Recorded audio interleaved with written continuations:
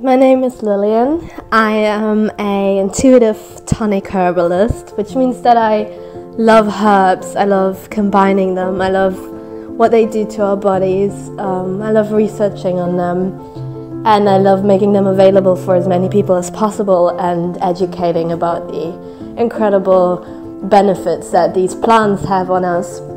For me, self-love starts with self-care.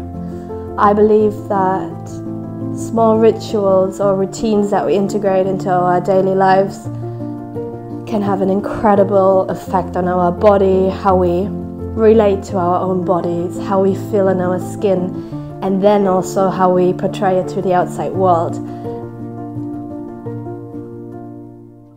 What I love to do is integrate small rituals into my daily routines, which just focus on myself, on my body, on my spirit, my mind.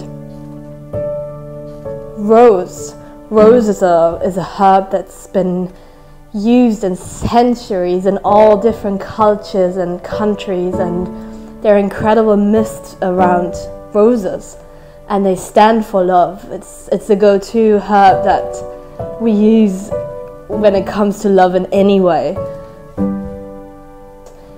Giving small gifts to your body and yourself and appreciating these gifts, really deciding what your desired outcome is and integrating them based on that. For example, working on patterns or behaviors that don't serve you anymore. Try to dig deep what it is that's been triggering these feelings or these emotions that you have. You portray positive energies, and positive energies attract positive energies. If you are in constant self-doubt, if you are constantly pointing out what you don't like about yourself, then it's negative energy that you portray to the outside world, and people realize that. They realize that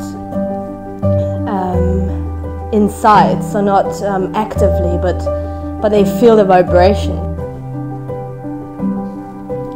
Self-love and the path to self-love, even if it can be difficult sometimes, but it is an incredible path. It's so eye-opening and rewarding.